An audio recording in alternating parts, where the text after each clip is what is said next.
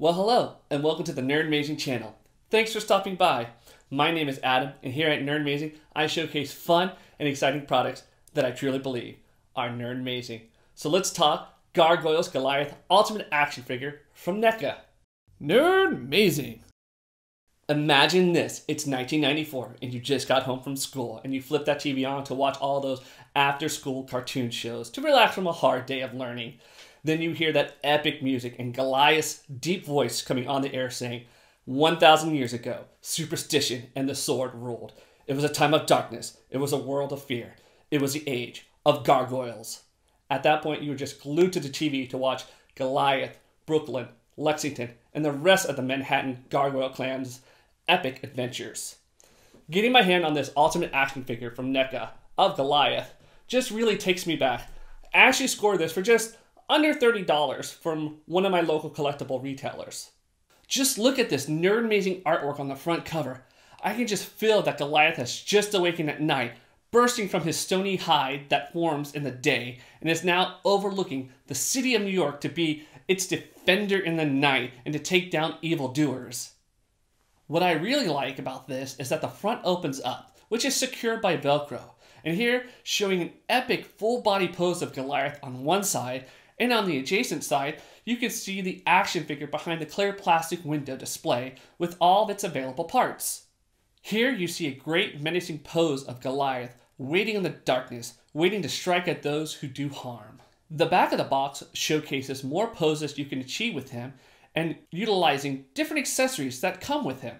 You also get a brief description on the gargoyles themselves. On the other side of the box, you have Goliath in battle mode, ready for action with his eyes gleaming white to take on any threats to him and his friends. On the top of the box, you have the Gargoyles logo and the character name. Yet the thing I like most about this is that NECA gives credit to all the artists involved in creating and bringing to life this nerd-amazing action figure.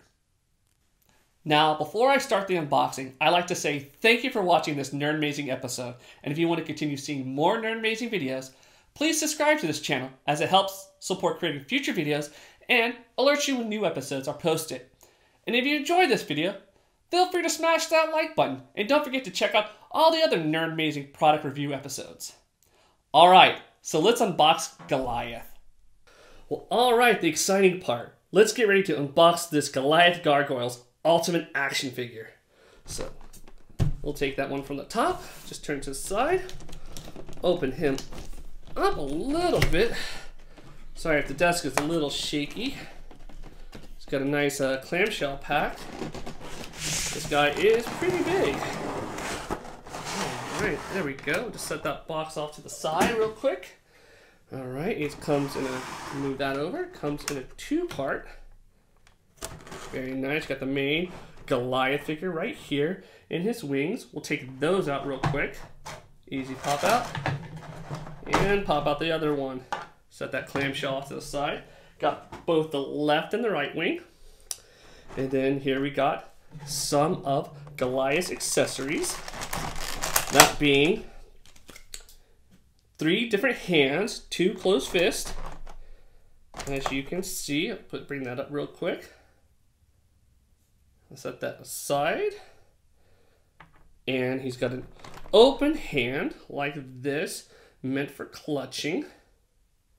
And we'll see what that is in a second, which I believe he's going to be clutching the Gromora, as you can see right here. It's got some gibberish text in there, but I love the backside. If you can see that leather-bound look, really worn, the cracking and everything like that. Ooh, it looks really good.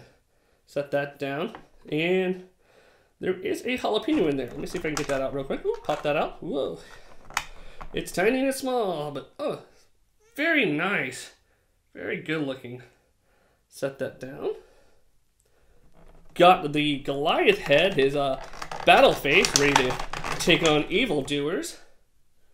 As you can see, got the glowing eyes, the mouth that's just like, grrr. It's kind of awesome. And the nice hair as well. Let's set that down right here. Pop that out later. And here's his tail. Backside being the one with the holes. And this is the top of the tail. And it is bendable, as you can see. Let me plug that in. All right, now for the main figure. Let me see if I can get him out pretty easily. It's nice and snug in there. Get that hand out, or arm out, I should say. Ooh, that wasn't too bad.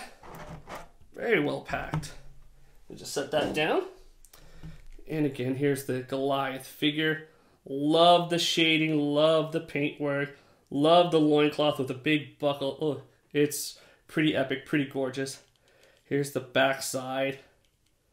Really nice. Little stiffness on the articulation, but I'm sure that'll work out. Arms go up and down, hand up. Ooh, and the arms, or I guess I should say the hands, in and out. That's pretty smooth. Put that down. Joints in the legs. Not too bad, not too bad. The feet. Ooh, and some, like, a little bit of a articulation in the feet, if you can see that. So, and the head, just some minor up and down motion. No real twisting too much. Legs, pretty well. Ooh, yeah, make Goliath do the splits if you want to. Great articulation in the legs, it looks like. And again, the arms are pretty decent. This is as far as I can go with that. All right, let's assemble him real quick. Get the tail in. We'll do this right. Gotta work it in there a little bit, but not too bad, not too bad.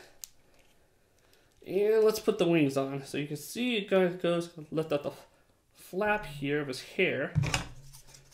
Wings are, ooh, let me show you this real quick. They're not bendable, but man, they got that great leathery texture. You can actually, if you can like see the veins and just all the segmented leather. Yeah, it's pretty nice. It's really gorgeous. So this will be the left side. So we'll put that in real quick.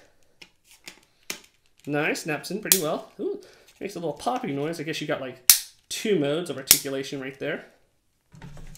Get this in. All right. Ooh, nope. There we go. So pop him down. And now we got Goliath. So, you know, you can kind of twist the wings a little bit to position them in how you like it. Oops. Well, that is how we're reviewing it. I probably didn't get that in right fully. Try it one more time. There we go. Felt it pop in there a little bit better. So, yeah, no, correction. When it's fully in there, it doesn't move. So it just goes back and forth. So you're probably going to keep it that epic style.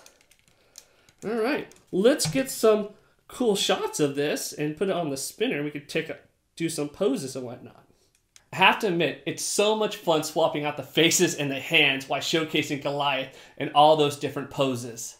Again, the articulation is fair overall on the body. The tail is quite bendable and most likely will have to be utilized in order to help keep a stable pose. The wings on the back do not bend and have limited articulation. Really just one good pose placement, yet are extremely detailed with a leather pattern on the wings. The thing about the wings is they make the figure a little top heavy and make it a little bit difficult to achieve certain upright poses without the figure falling over. I had to cheat some and put a little sticky putty on the bottom of his feet to hold certain poses. The figure is roughly 8 inches tall and the wingspan is massive, with them extending 22 inches out. Now, what is the deal with that jalapeno and why did NECA include this? On episode 19, that is in season 2, titled Protection, Broadway offers Goliath a jalapeno, which he eats in whole. Within seconds, Goliath has a look of exasperation on his face due to the spicy heat in his mouth and screams out, jalapeno. Actually, jalapena. From there, jalapeno became a sort of substitute curse word that was used by all the gargoyles in later episodes. Well, thanks for watching this episode of Nerdmazing, and for all my Nerdmazing friends out there, again I say to you, be passionate in what you do, share your passion with others, and be kind to one another, as this world can always use more goodness in it. This is Adam with Nerdmazing, and I'll see you next time. Bye!